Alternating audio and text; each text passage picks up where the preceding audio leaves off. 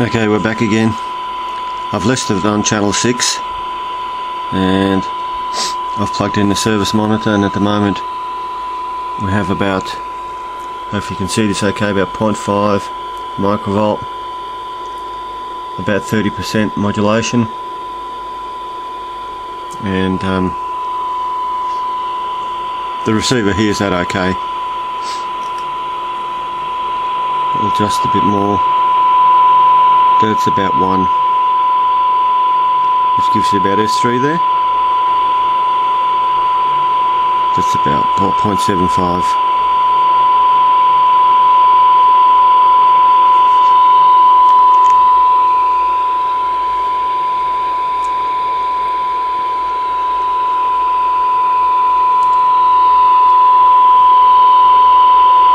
So what we'll do, we'll switch it off,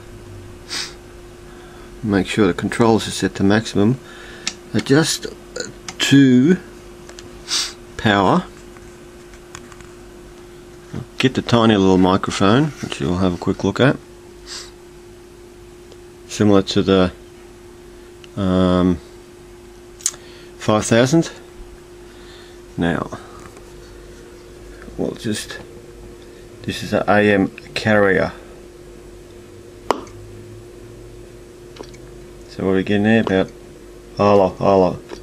You're getting about 9, maybe 10 watts. Hola, with a bit of modulation. Not much swing, but don't care about that. We'll actually see, just watch the power supply and what's the current drain we've got. So that's about 5 amps, very approximately. And the meter goes basically hard over. Again on a test set, about 10 watts or so. I'll just check the frequency error. So that's what the center frequency I've got set. If you look here, it's set on 1K. So 1 kilohertz error would be, if it was minus, be to the left and positive be to the right. And it's pretty close. In fact, we'll just make an adjustment. Excuse me, go to 300K, 300 hertz, I should say. Okay, hardly any error at all. Make sure everything's set okay. Yep.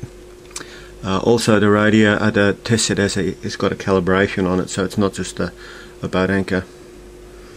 Now this is going to be difficult, but let's just see how this variable power works, which I noticed to be not that variable. Okay, that's the RF gain control.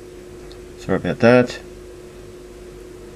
Okay, now this control doesn't seem to be very linear. That's about halfway, and it's slowly going down, going down, going down, going down, so that most of the power control all happens right near the end of the scale. It's hard to film both at the same time, but I guess I'll show you. Just move the camera there. So the RF power control, it's hard to see, it's just set there, and that's basically obviously minimum. Now we'll adjust it.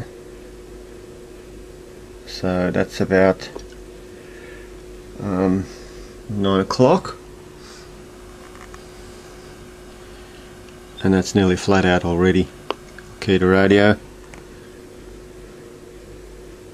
So not very linear control. We'll just try SSB. I'll put it to maximum. Alright. Change the mode. FM was very similar. Excuse my hand getting in the way. Turn down the volume a bit. If you have a look at the units, actually on the 15 watt scale. Hola, 1, 2. So it's pushing the meter across there. Okay, bear with me again. Hola.